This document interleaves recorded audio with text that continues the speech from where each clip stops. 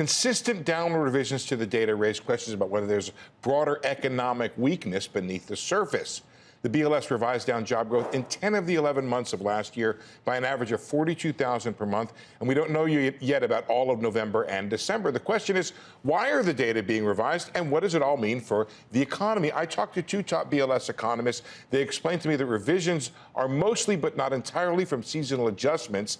Seasonals have been impacted by big swings up and down during the pandemic and post-pandemic years, but consistent revisions can occur during economic transitions. Well, the last time we had such a consistent year of downward revisions, 2008, when the economy was entering a recession.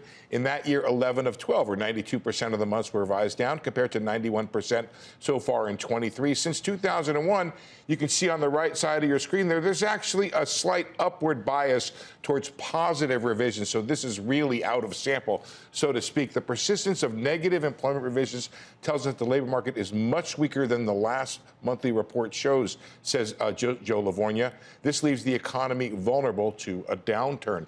Revisions have not been particularly large, only persistent. The total revisions so far this year, only half as large as they were in 08. In that year, job declines were made more negative. Now they're just being made less positive, so not as bad. Up to a point here, this weakness is good news for a Fed trying to loosen up the labor market. The concern would be if these revisions end up being the leading edge of something deeper. Emphasizes that the Fed now has risk on both sides of the mandate, both the inflation side and the employment side. I think it also tells investors when these numbers come in, you got to take them with a grain of salt. Right. Okay, but as you handicap this, and there's always this good news is bad news is good news situation. Has that now flipped? I think up to a point, right? I mean, if we were revising negative numbers more negative, that's a problem. The idea that there's a little less froth on the top of this market here and it keeps being less froth is probably a good thing. You know, yesterday it was interesting. Around 4:30 in the afternoon, Fed Governor Bowman came out with a speech. She's like the last diehard hawk on the Fed board.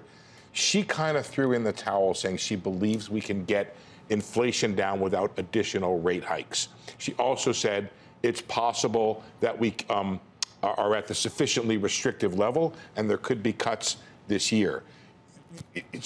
Everybody else was sort of there, but she was one of the last, and she did mention specifically the idea the labor market's loosening. So I think that the Fed is onto this idea. You know what, though, when you have all these revisions, what it tells me is that it's a lousy way to collect sample size. ADP doesn't revise their numbers. They know what they are. They don't. And the problem is also the seasonal adjustments, which is a problem everybody has with that, especially when you come off these last couple of years. You have fingered another issue that I didn't talk about in this report, which is the sample sizes are going down. The response rate for the BLS is going down. They eventually get it, but over time, and you're right, that may mean, and we need to just be careful about this because I don't want to get too wonky, but ADP changes methodology back. We don't know yet how true ADP is relative to what the BLS will eventually sample size of actual looking at real It's numbers. much bigger. It is true, but they still there's still some seasonal adjustments in there that need to be careful about. So I just want to see over time, but there is an argument that you are making, Becky, that is potentially 100% right. I mean, we trade on these numbers. The market moves on these numbers that aren't really done on a great database, especially if you've got constant revisions. And what's even a little freakier, maybe, is when does the market actually trade on the truth? On the revisions, never. Never.